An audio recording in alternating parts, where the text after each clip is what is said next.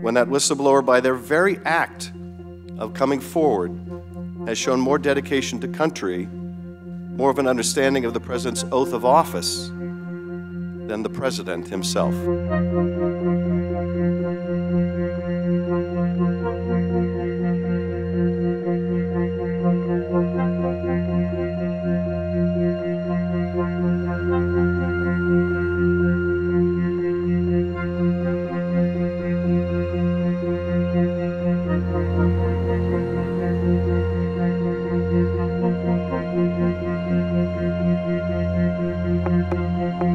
I can't regret having done what I knew at the time to be what I ought to do, my duty as a citizen. I have no way that I can regret that.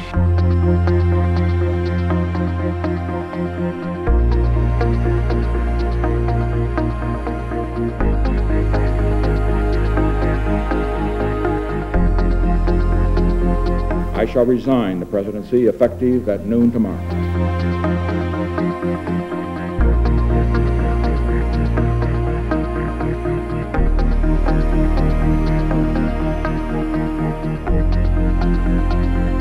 Indeed, I did have a relationship with Ms. Lewinsky that was not appropriate. In fact, it was wrong. It constituted a critical lapse in judgment and a personal failure on my part, for which I am solely and completely responsible.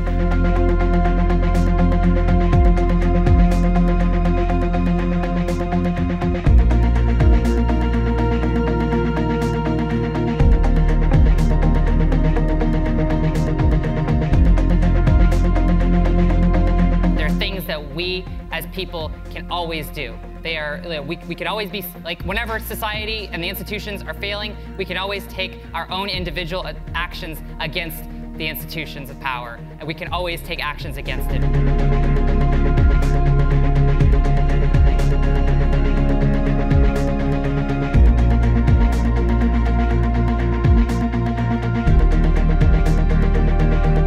I'm comfortable with the decisions I made.